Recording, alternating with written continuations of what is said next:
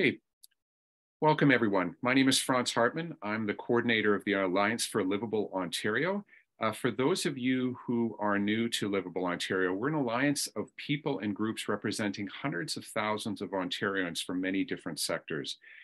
We want to build a livable Ontario and stop the provincial government policies that falsely claim they will solve the housing challenges facing us while harming our communities and undermining the protection of our farmland, natural areas, and democratic institutions. First, let me begin with a land acknowledgement. The Alliance for Livable Ontario recognizes that its work and the work of its members take place on traditional Indigenous territories across the province. We acknowledge that there are 46 treaties and other agreements that cover the territory now called Ontario. We are thankful to be able to work and live in these territories. We are thankful to the First Nations, Métis, and Inuit people who have cared for these territories since time immemorial and who continue to contribute to the strength of Ontario and to all communities across the province.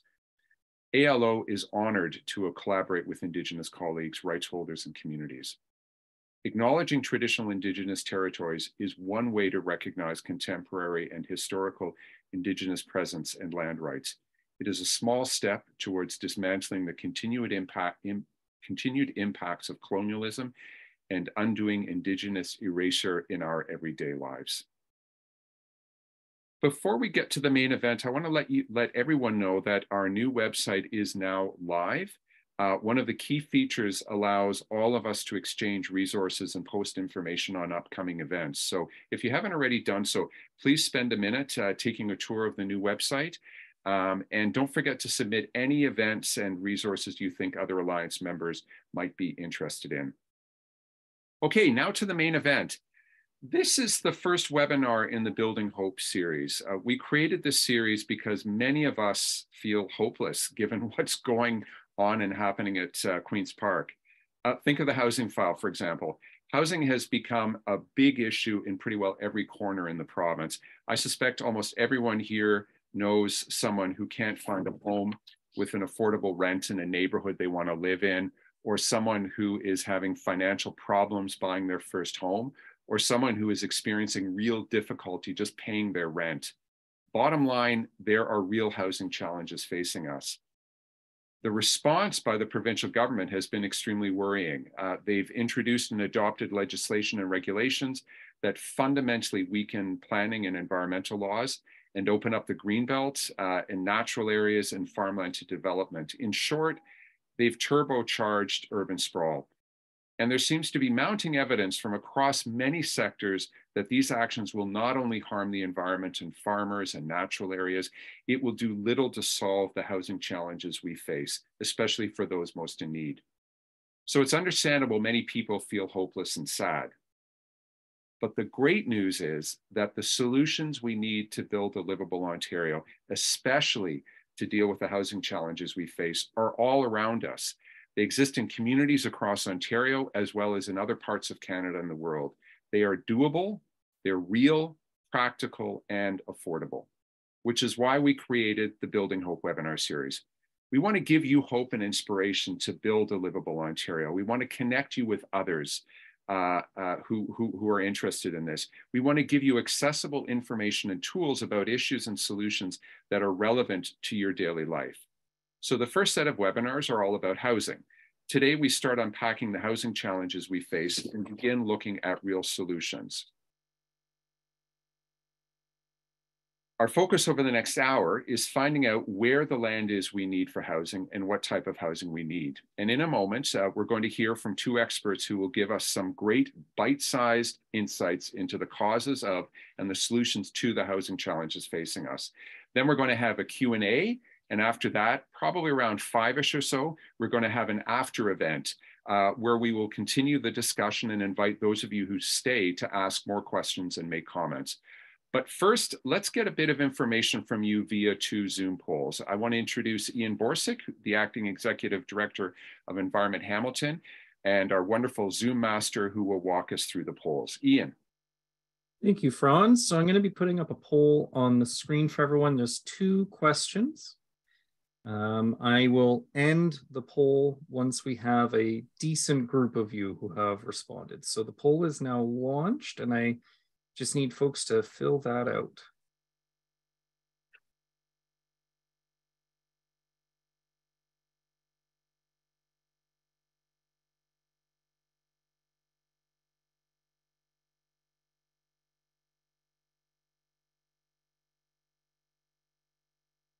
I'm pretty sure no one can see the live results like I do, but it very interesting to see the answers to these first two questions rolling in.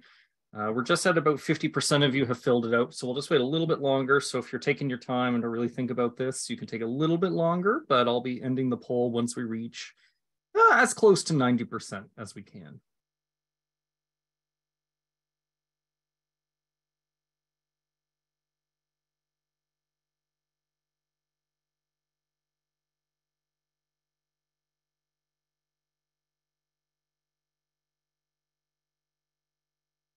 Alrighty, the poll's been up for a little bit. I'll give everyone, maybe 10 to 15 more seconds to submit your answers before I finish the poll and share the results with everyone. We're at 82% participation, so I think that should be pretty representative of everyone who's on the call right now. And I'll be ending the poll now. Apologies if you are trying to get your results in there. So for the first question, what do you think is the single biggest cause of the housing challenges facing us? 1% said government red tape, 0% said not enough land, and then we had 16% for bad planning policies, 33% for land speculators / developers, and then 49% lack of government investment in affordable housing. For the second question, and this was the hypothetical, think of a friend or neighbor, how would they answer the question? And it seems to be pretty well even across the board with 28% land speculators / developers being the higher one. So thank you everyone for filling that out.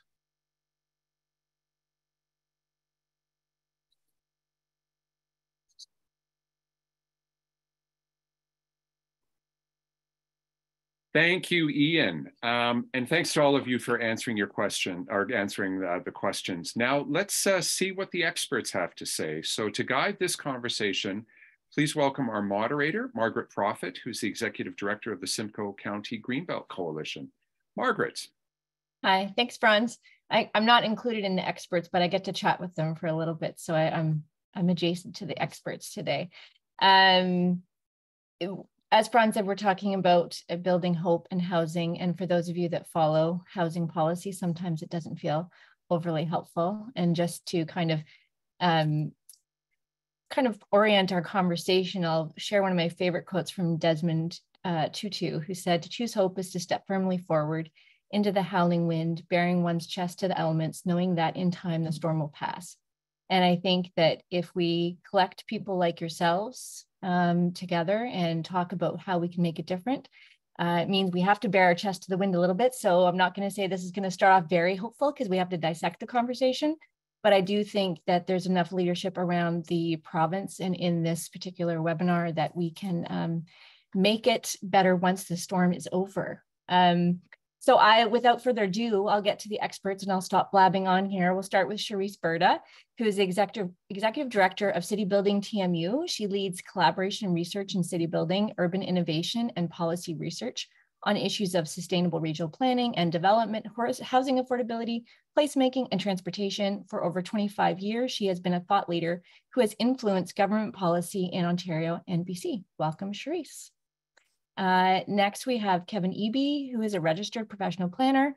He served as the Director of Community Planning with the Regional Municipality of Waterloo from 1999 to 2015, and has extensive experience dealing with and developing and implementing the province's growth plan. He also sat in the province's Greenbelt Council from 2018 to 2020. Welcome, Kevin. Thank you. Just as a reminder to all of our attendees, please put in your questions into the Q&A as you hear some really great info. And if you want to continue the conversation with attendees, please do so in the chat. Okay, so let's dissect this a little bit. It seems based on the participants list, we have quite a few people here who are very involved in this and probably know this as well as everybody else. But for those that aren't as initiated in it, let's dissect it a little bit. I think what I'm starting to hear, whether it be in policy documents or mostly in the press, gatherings or in op-eds, seems to be very focused on the discussion about the housing crisis and boil down to basically two things. It's either about land supply or it's about red tape, or a combination of the two of them. Yeah.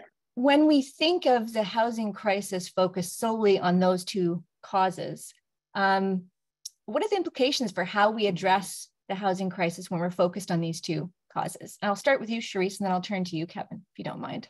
Yep. Yeah, hi. Thanks so much for having me. And Margaret, you're totally an expert. And I think we probably have a bunch of participants who are experts as well. So I'll just start off by saying, yeah, I mean, that's the challenge that we're facing, is that we're dealing with policymaking that has essentially hijacked the housing crisis and hijacked the housing affordability crisis, and has kind of turned it into a land crisis or a red tape crisis. And the problem is that it depends on what crisis we're trying to solve. And if it's actually truly a housing affordability crisis, opening up land in the Greenbelt will do nothing to address, say, the shortage of affordable rental in our communities. And even Ontario's own Housing Affordability Task Force stated that land wasn't an issue, right? They qualified it and said it's actually a housing supply problem. But we need to qualify that even further to address the type of housing supply we need to build. So more expensive houses built on farmland, requiring long commutes, likely isn't the type of supply that we need to address our crisis. And we can talk more about that later.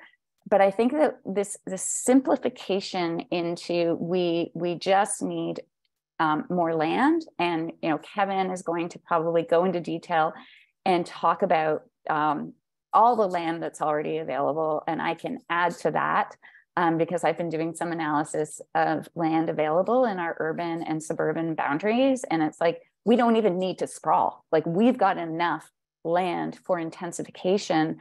And it doesn't need building tall condos.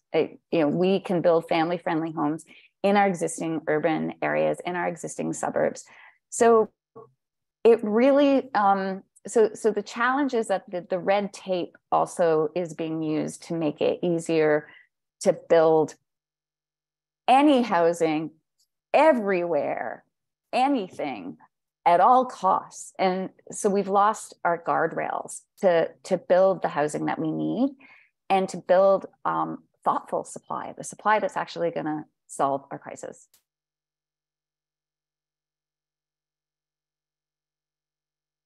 You're on mute, Margaret.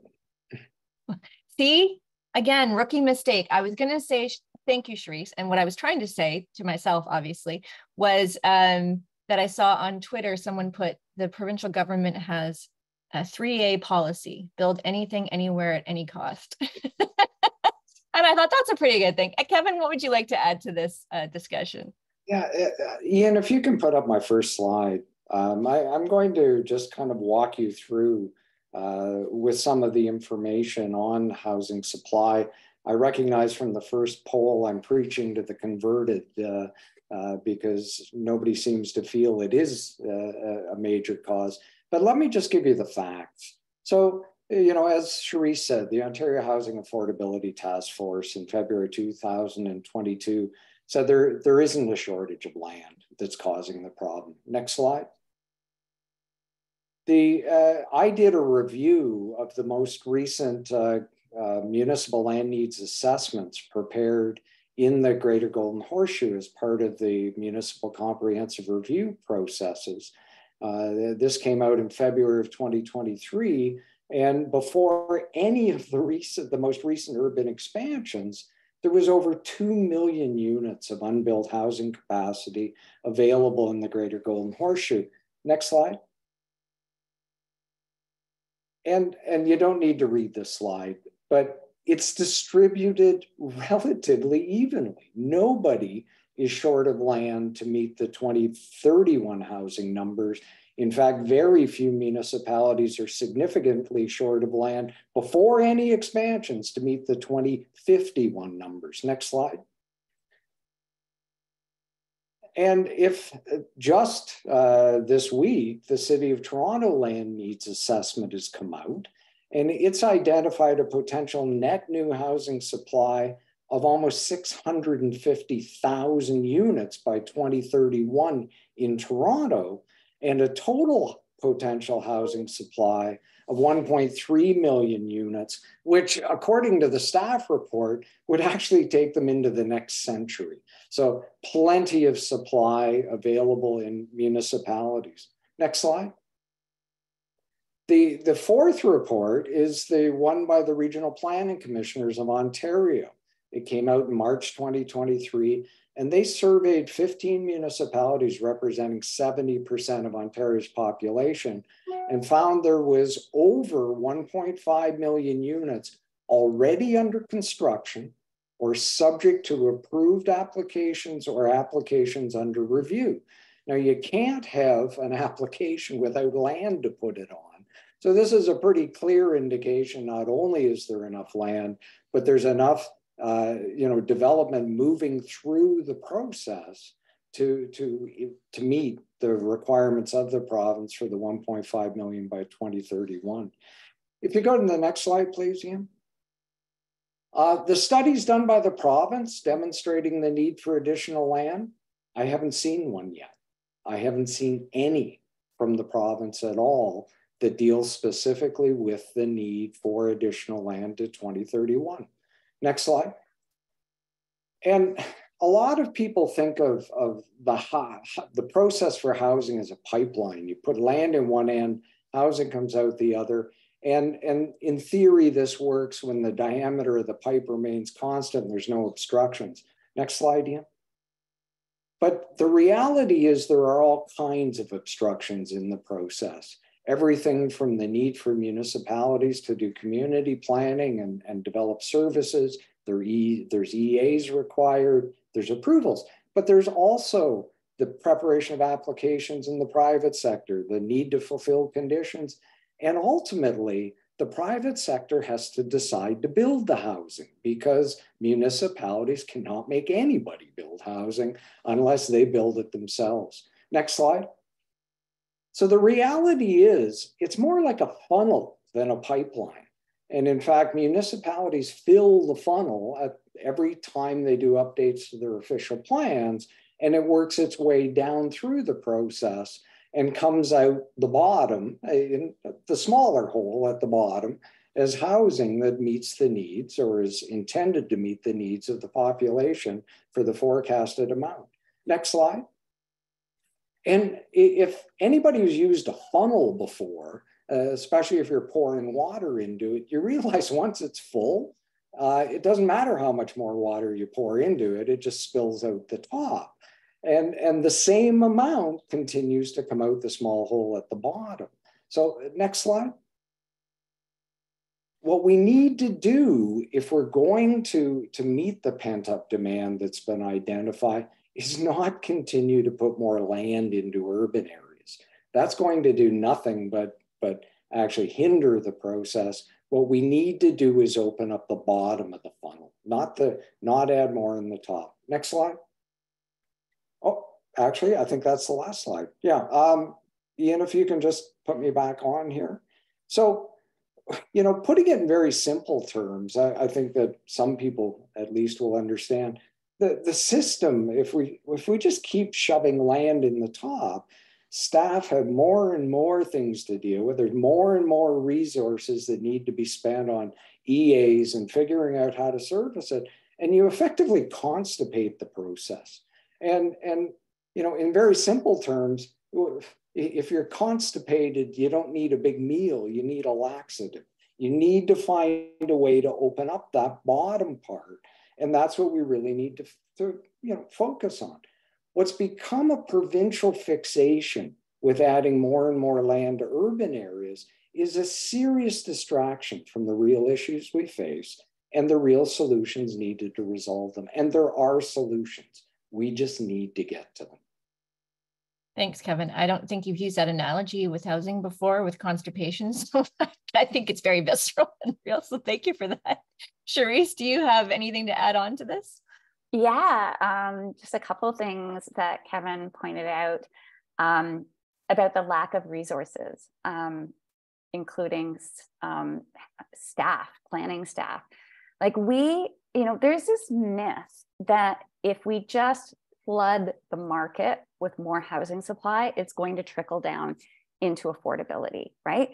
But and so that's why we've got this agenda, like let's build all the housing everywhere as much as we can.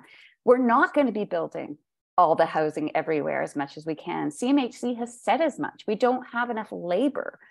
We don't have enough construction materials, and we don't have enough staff resources. So we need to be front loading the right supply that we want to build, but instead we're front loading the wrong supply. We're front loading, sprawl. And that's the housing that's going to be built. It's not going to be the quantity that we say that we need. It's going to be specific housing that has been, kind of blocked by previous policy.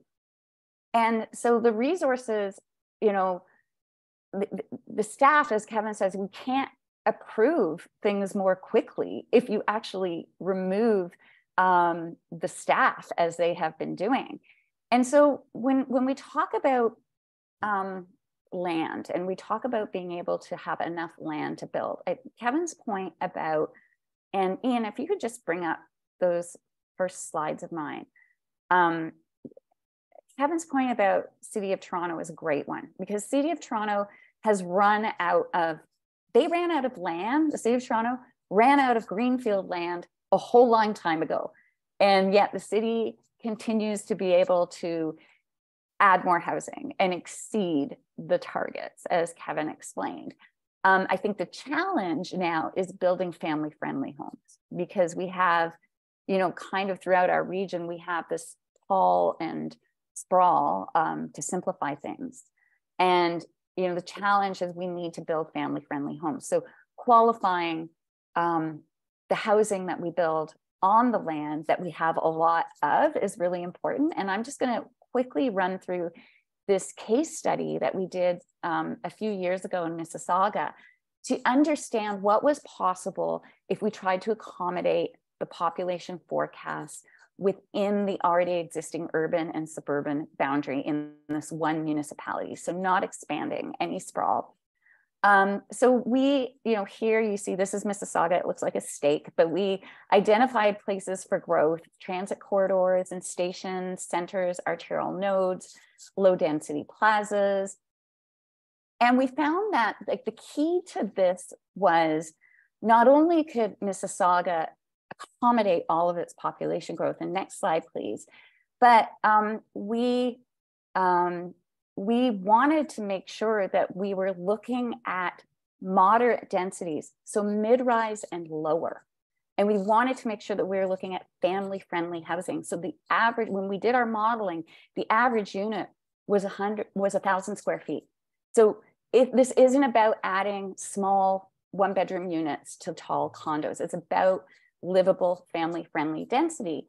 And next slide, please. And we found that Mississauga not only could accommodate all of its population growth with this very qualified type of density, family-friendly, large, lower scale density, but they could accommodate 85% of Peel Region's growth doing this. So there's a challenge, because we have this narrative that the only way we can build family-friendly housing is to build houses in greenfields. And that's just not the case. There's so many benefits, but we'll talk about later. And just one final slide. Please. Yeah, so this is from a study we did in 2020 called Density Done Right. And just really trying to visualize, there's two different ways, for example, to build 300 units. And we need to get better. I think the challenge now for municipalities is we need to get better at building the right density, because if we continue to build mostly one bedrooms and tall condos, then we're pushing people to sprawl. in search. It becomes a self-fulfilling prophecy that we've got to go to the green fields to get family-friendly homes and the white picket fences. Okay, I'll stop there. Thanks for your patience.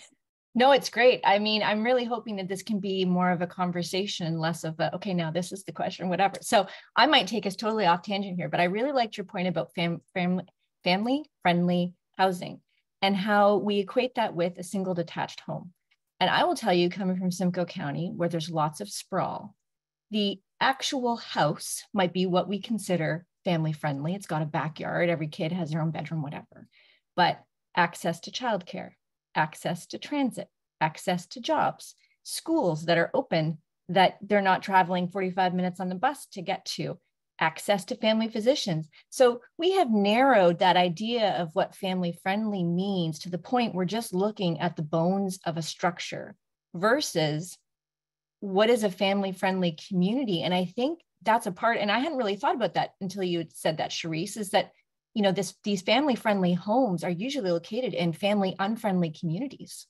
I mean, we have in Barrie, for example, our downtown doesn't have a high school, or you know, so what are people supposed to do when we try to intensify? Anyways, I'm getting us off on a tangent, but I think what I've heard from both of you is that this kind of focusing on red tape and land supply has oversimplified the problem to the point where it's actually compounded the problems of the housing crisis, right? These simple fixes have forced us into actually making the problem worse. Would you agree with that? Did I summarize that improperly? Kevin or Cherise, just be able to jump in.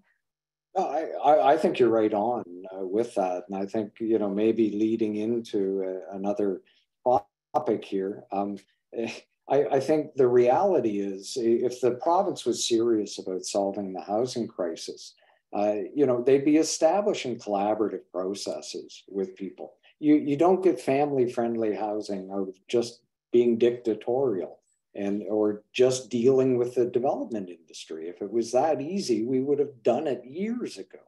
You know, the only way that we're going to get the kind of housing that we really need as we move forward here are through partnerships with the various levels of government.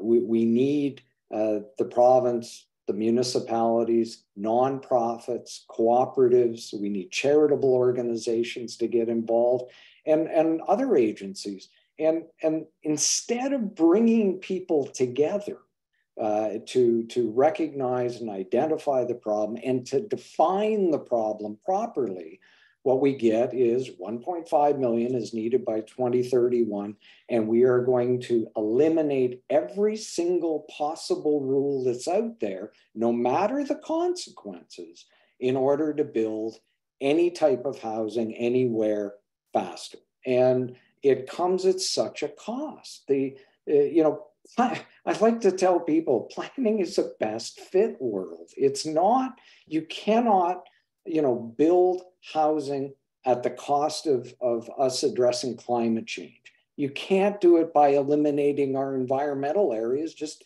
because it gets in the way of developers. You know, you can't do that. Those are our future.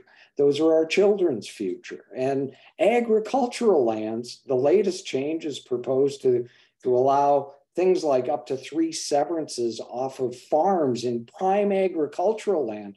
Like, that's just, it's crazy. I mean, that has moved from, you know, even being dignified in saying that, oh, I disagree with them professionally. That's just crazy. It's absolutely over the top. And, you know, we've got to get back to solutions, and solutions are going to come by people talking, people working together. Absolutely, the private sector has a role to play, no question at all. But to expect the private sector to deliver affordable housing when they've never done it in the past, and quite frankly, that's not the business they're in, is just completely unreasonable. And to throw more land and more incentives at them on the, you know, the vain hope that this is going to, you know, be different than times gone by, it's just not a solution. Yeah, absolutely. And I think, Cherise, you mentioned it a little bit earlier about the housing affordability. And it seems like the plan is you just put so much land and so much supply into the system that it devalues housing to such a degree, like the supply exceeds demand to the point where all of a sudden houses become affordable. I mean, that seems kind of where they're going. One, is that reality? Is that an approach that would even work? And is that really what housing affordability needs? Well, it's so interesting because there's that assumption that we just need more supply and it will create affordability. And I think we all recognize that we need more housing supply and we need the right supply. But there is this myth that just like volumes of supply, like if we remove all the red tape and present all this land, then we're going to get all this supply, this 1.5 million homes. And you know what? Developers, they're going to pull back if, like according to their absorption rate. They've done this in the past. You see them. It's kind of a bit of a dance. If prices get too soft, and then they pull back on their projects until the prices come back up again. Because as Kevin says, you know, they're in the business to build market rate housing and turn a profit. It's hard to turn a profit. There's a lot of factors when you're a developer. And right now, interest rates are one of them. So there's tens of thousands of units that are that have been stalled, that are kind of, you know, were supposed to be built, but because the economic conditions aren't favorable, there's a pullback. And this happened before during the financial crisis as well. It's happened in other times. So to answer your question about like, you know, is it going to generate affordability?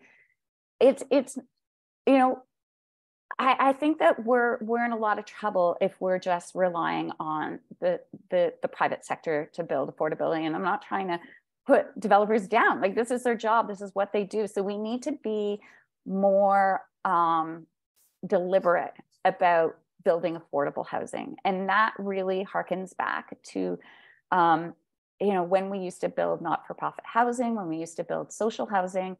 So in the 60s and 70s, we built, like, all the affordable housing that currently exists was built pretty much in the 60s and 70s, either subsidized housing or private rental housing, which is affordable, or land trust, as Kevin says. And we just stopped. We stopped like in the 80s and downloaded all of the responsibility to the province. And then finally it landed at the municipality's responsibility with no resources to build more housing, more affordable housing. And when it comes to subsidized or public housing, like the city of Toronto is just trying to maintain the stock they have. So we actually need to be looking at all levels of government, including the federal government, to get back in the game of building social housing, building affordable housing, because all of the subsidies, the budget priorities all moved to ownership. It became, let's put all of our investment into ownership, tax breaks, let's put incentives, let's do all these.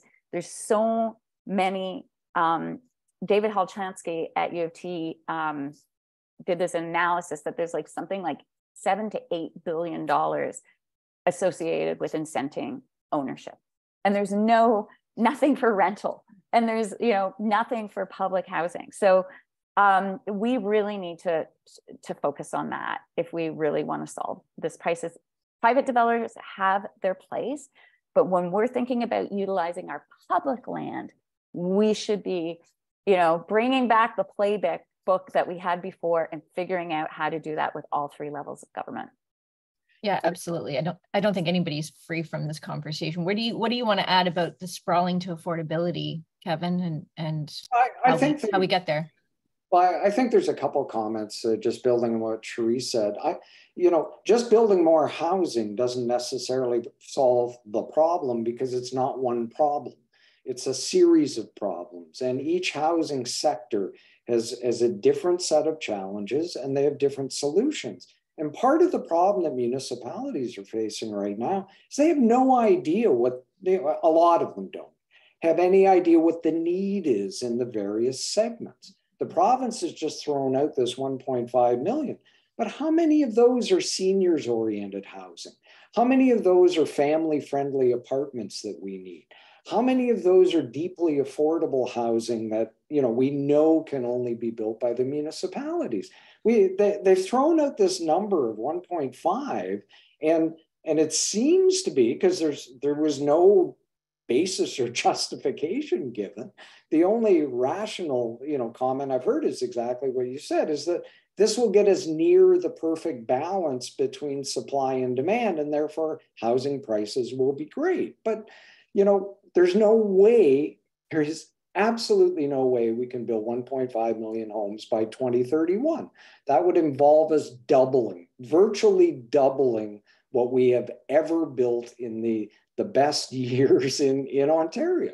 It's not going to happen. So we need to figure out exactly what the problem is, and we need to be laser focused with our resources to delivering on the areas that are truly in crisis.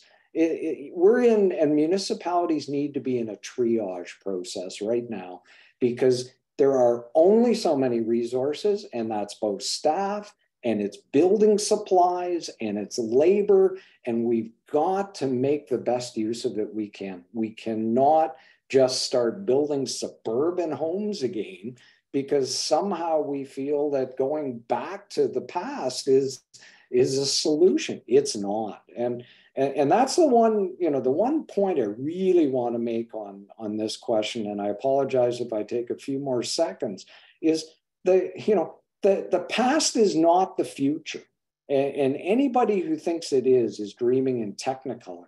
I mean, demographics have changed, life expectancy has changed, family size and the formation timing has changed, multi-generational responsibilities have changed, the lengths of retirements have changed, the ethnic makeup of our communities is very different today. The education options open to people online, in schools, have changed. You know, work at home opportunities have changed. Lifestyles have changed. The housing market has changed with what's available on the market now, and transportation has changed. We cannot, how can you ignore all of that change and say the solution is to sprawl again? You know, that's what caused the problem in the first place. And so we've really got to figure out exactly what the problem is and get laser focused with the few resources that we actually have to solve the segments in crisis first. We really need to work on that. And, you know, that's ultimately where the solutions are for municipalities, is figuring out in your municipality exactly what the problems are. Yeah, absolutely. Cherise, I saw you writing something. Did you want to add something, or are you ready to move on? Oh, I saw somebody just put a comment about modular housing up there, which I think is super smart. We can talk about those things. I think that we also need to talk about the fact that we're in a climate crisis as well. And that's totally being ignored, but we can get through more of your questions. We'll get through as much as we can. I just write stuff down. Yeah, no worries. I think that I really appreciate both of your comments on that, because I think we don't have to make it sound like a problem we can't solve, but we also don't benefit when we oversimplify it. And there's a book I was telling you about when we did kind of our pre-meeting that I read called Scarcity. And when you get into a scarcity mindset, one of the psychological effects that people get into, and it could be at a societal level or an individual level, is this idea of tunneling. And you get so focused on a problem, and you get so focused on the solutions that you want to implement that problem, that you forget all of the other things that could be a part of the solution. So what you were saying, Kevin, about how we bring in those broader questions, or what you were saying, Cherise, that when we get into tunneling, we go, I will fix everything else after I get this done, right? And if we've got our ladder leaning up against the wrong side of the house, so to speak, and we're focusing on land supply and oversimplifying it that way, we're missing out on the opportunities for collaboration. We're missing out on the other things that communities need and that people need beyond just what the structure they live in, right? And can I jump in, Ian? I don't know if you're ready for me here. Can you throw up slide 13, because I think it really does play well with what Margaret was just talking about. And so basically, in the region of Waterloo, and this is region of Waterloo data, one of the things that people keep talking about is we've got a problem with seniors housing. We don't have enough of it. And we have a problem with singles. People seem to feel there's not enough singles. And yet when you take a look at the existing inventory of housing and who owns it, all of a sudden, there's a connection between those two that most people miss. For example, in the region of Waterloo, 68% of the owners of singles in 2016 will be over 80 years of age in 2051. That's 77,000 single detached units owned by those people. 88% will be over 70 years of age. So the seniors in the region of Waterloo, they own almost 90% of the singles, the seniors that will be aging to over 70 years of age will be doing that. So as people start talking about we need more singles, the answer can just as easily be we need more seniors housing that draws seniors into housing that meets their lifestyle, that better suits them through the continuum of changes that they have in a long retirement. And guess what it does? It frees up a phenomenal number of single detached units for young families and other things. And this plays out in so many of the segments that the solutions, a solution to one is also a solution to another. But as Margaret was saying, quite often we fixate on, oh my gosh, we need housing for young people, therefore we need to build singles in the greenfield areas. But guess what? In all of the singles we built in the region of Waterloo in the last 15 years is 18,500. And we're looking at a potential resale market in the next 30 of upwards of 90,000. The solutions are there. They're not obvious. You've got to look at the data. You've got to define the problem, and you've got to look at it across the spectrum to see whether the answer is not an obvious answer, but it may be a better one in the end. Absolutely. I think I can't believe we're almost at the end of our time with questions with me, which is sad because I think I could do this with both of you for another hour at least. And I'm trying to figure out how to finish this off. I guess just to summarize the one question we were going to go through was about solutions. We might get into that in the Q&A later. We've talked a lot about collaboration, about public housing, whether that be at the federal, at the municipal, provincial, all those levels of government have to start getting back into the affordable housing, vein. We've talked about building building family homes within apartments and condos. We've talked about how to densify and how to make family-friendly communities. I think that idea is some of the solutions you provided. I'm sure you'll go into them more. But as we're kind of shifting to the end, this is supposed to be about building hope. And I saw some comments that people are feeling, okay, like there is something we can do. We don't have to just accept this vision. For those that aren't quite on the hopeful train yet, could you share each a couple of things that you find within this conversation within housing? You're both planners, you both are uber smart. What are some things that give you hope, whether that be locally or internationally, that the rest of us can get inspired by? I'll start with you, Cherise. Sure thing. I'm not a planner. I just play one on TV. Me too. I'm actually just a policy hack. But I'm going to follow up with Kevin's point about seniors and aging in place. We have a huge opportunity to help seniors age in place by having really, really thoughtful municipal programs that help homeowners convert their single family homes into a triplex or adding a unit to that home.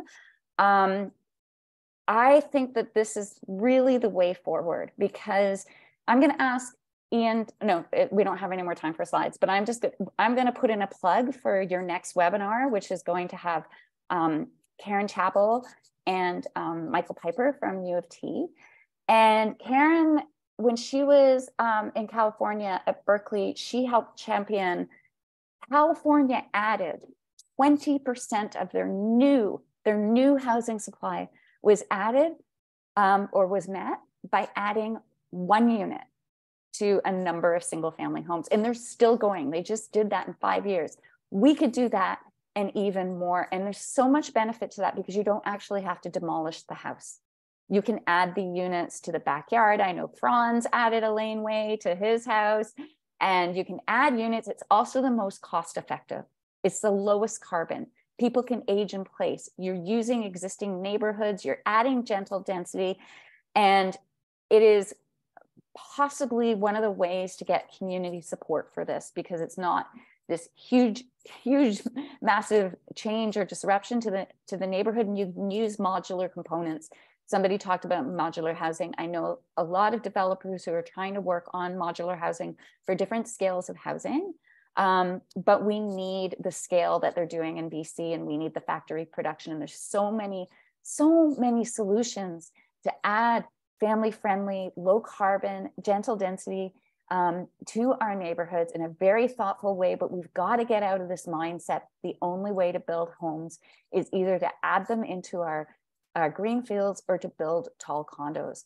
And those tall condos definitely have their place. But if we really want to densify and add housing that we need, we have to be front loading. We have such scarce resources. We need to front load the housing that we need, because otherwise we're baking in the wrong supply and we're baking in climate emissions. Thank you. Kevin, I will give you the last few minutes with me. What's something that gives you hope? Cherise was really great with that. What do you have for us? The first thing I would say is probably the opposite of what you're looking for. In some respects, the reason that I'm actually really hopeful at the moment is more people now understand there's a problem. And for many people, a problem is not a problem until it affects them. So weirdly, the reason for hope I see is that the problem is now so bad that everyone seems to be finally recognizing that there is one. And the first step towards solving any problem is knowing you have one. And I think we've hit that standard. So now let's get on with solving it. And a lot of it comes down to, as Cherise was saying, so much of it is relatively simple. It doesn't have to be huge. The accessory units in the region of Waterloo, Cherise, you may be interested in this. They were about 2% accessory units. If you go back a decade ago, they were 10% last year. So they're already halfway there, and it's continuing to do that. We see that in Aurelia.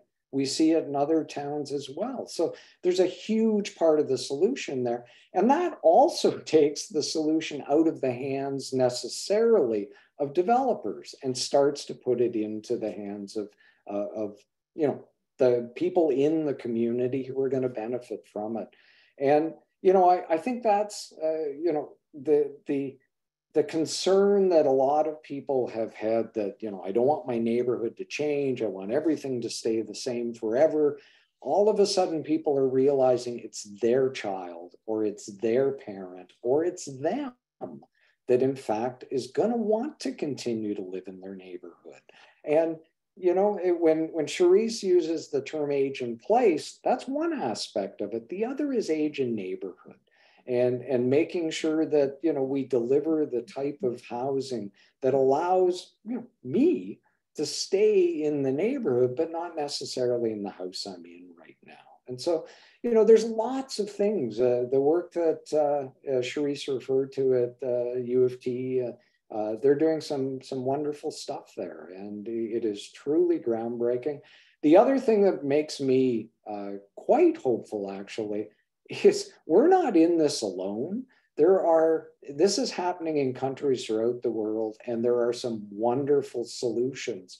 Go to Australia. There are just some wonderful things happening in Australia that are worthy of consideration here. I understand Finland and other places, they're delivering things for their community without massive sprawl.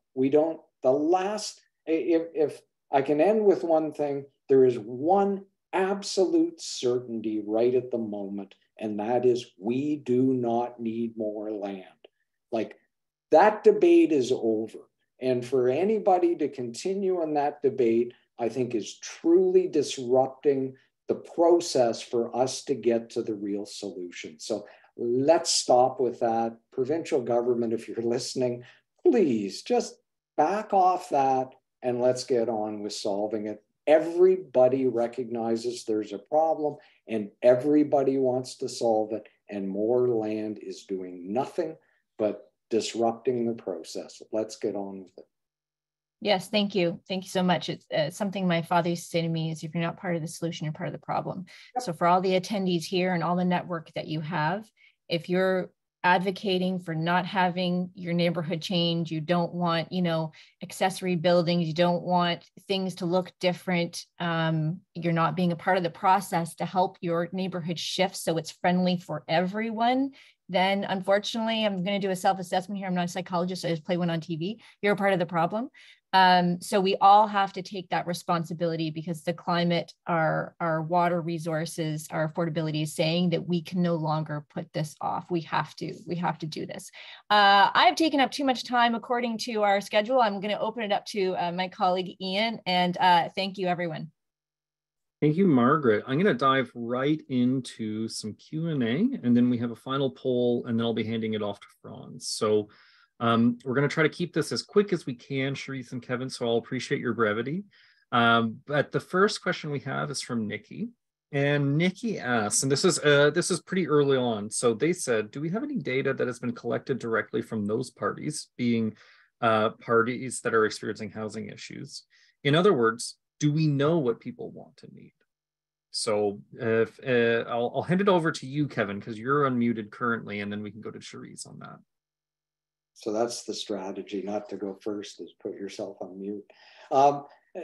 There is, something, there is a lot of data out there that exists. And one of the things that we've recognized, and even to the point of going back 15 years ago, it's important to do surveys. It's important to get out there and talk to people. It's important for them to tell you, this process is not dictatorial. We don't have all the answers.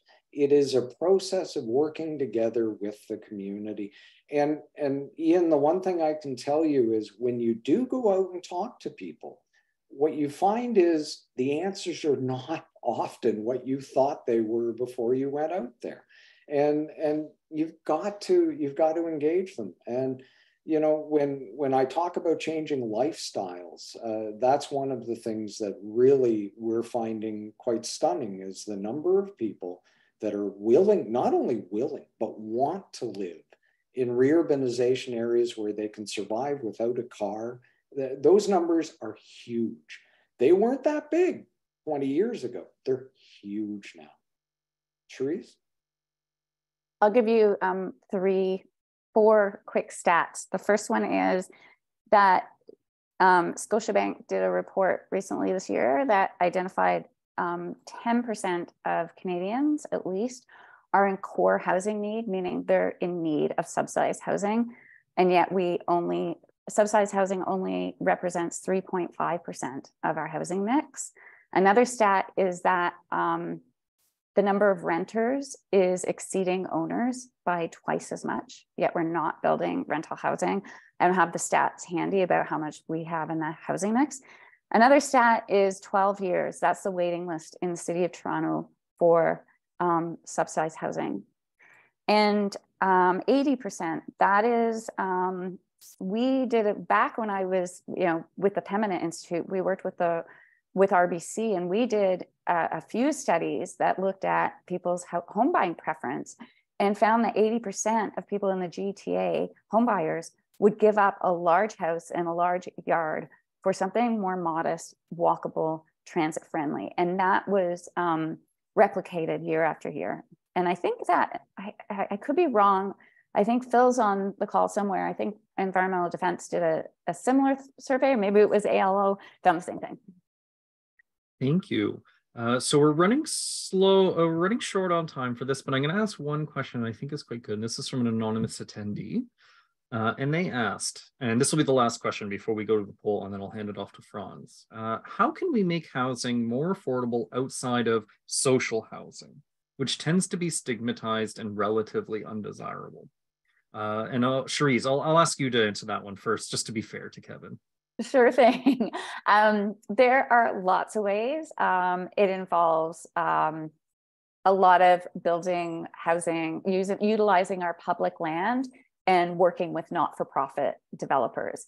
And there are ways that we can harness, if the federal government needs to come to the table with national housing strategy, funding, CMHC financing, bring the public land to the table, but get a not-for-profit developer, because you remove a lot of line items from the pro forma, and suddenly you've got, and you employ things like modular housing, you do it at scale.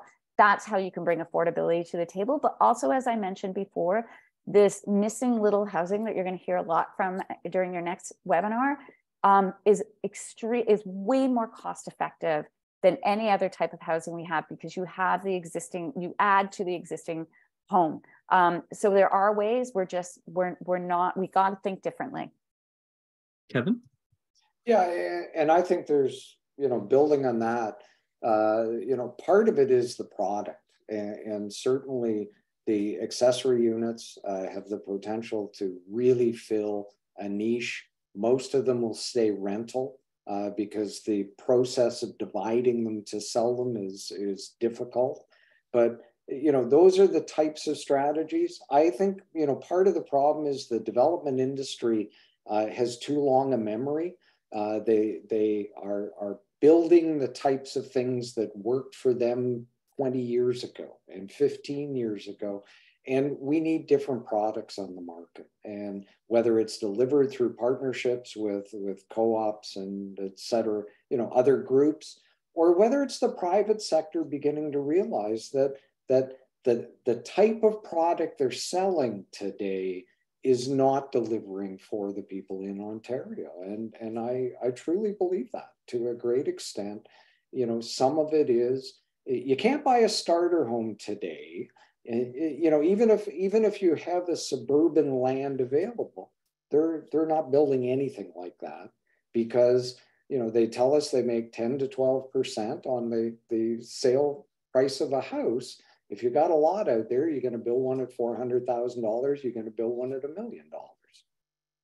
To some extent, we need to get in. We need to figure out ways to deliver different forms, and it may not just simply be in the market model. Well, it can't be just in the market model. That'll be part of it, but a lot of it's going to be through cooperation, through partnerships, of government, private sector, various charitable organizations, et cetera. Thank you both. We could keep going forever, but I'm going to actually hand it over to Franz. Franz, please take it away.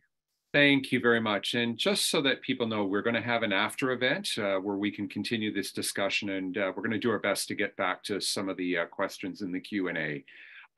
What a great discussion. Thanks to all of the participants for your questions. Thank you, Cherise and Kevin, for your great insights. Thank you, Margaret, for your excellent moderating. And thanks to Ian for making Zoom work so well for us. As you know, this is the first webinar in our Building Hope series. I hope that we've inspired you today to join us again.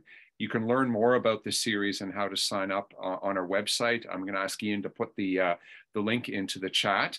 I'll be sending out details about the next webinar, which is going to happen sometime in the next 4 weeks. So stay tuned. 2 more things before we go to the after event. As Ian suggested, we've got a Zoom poll to help us make sure that these webinars are actually doing what we hope they're doing. So Ian, maybe you could just take them, and answer them. This is really important feedback for us. So just spend a moment completing it, please. Yeah, and just as last time, this one's going a little bit faster, a little bit of easier questions, I think. Filling up pretty darn quick, so we'll be able to get the results to everyone very quickly. Wow, holy moly, yeah, really quickly. Much faster than the previous poll. We're just hovering around 80%. I'll give it a little bit longer. I see some folks still filling it out. And we'll end there. We've rounded at 83%, and now I can share the results. So we had 32% say that this webinar was somewhat useful. 68% of you said very. 83% of you are feeling hope from the webinar, and 17 are not. So I think there'll be need for future webinars for that 17% of you. Well, thank you very much for your feedback. That's very helpful. So if you like this webinar and you want us to help, want us to do more of them, to be blunt, we need your help.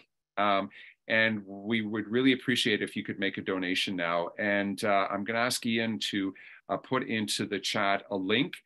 This is to the website of the Small Change Fund, our charitable partner. And please consider making a donation. It doesn't matter how large or small it is. Your donations will help us continue doing things like this with webinar, publishing the reports that Kevin Eby wrote on housing supply, getting in the media, connecting with people, bringing more people on board, and most importantly, just spreading the word, spreading hope to Ontarians that there are options, there are solutions to the many problems that are facing us. So thank you so much for whatever donation you can make. Finally, the recording of this webinar should be available on our website no later than early next week. So please share the link when it's available. Share it with others who you think need to hear about this. And don't forget to sign up to become a member of the Alliance if you haven't already done so. So finally, for those of you who have to leave, thank you so much for joining us. For those who want to stay on, please do so for our after event.